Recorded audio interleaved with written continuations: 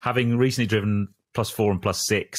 What did you think of them? They're both stunning cars. I really enjoyed driving them. +4 for me, it was the manual one I drove, which I liked, but I think it would probably quite quickly not have enough power for me. The +6, it's got a flappy paddle ZF gearbox, and my brain, when I'm sat in a classic Morgan, my brain could not get over changing gear with paddles. I wanted a manual gearbox in that car. For me, that car has to be a manual. What I want from a car, I want to heel and toe and engage with the car. Yeah. It was ballistically quick and fun. Yeah, I love them. Really, really cool.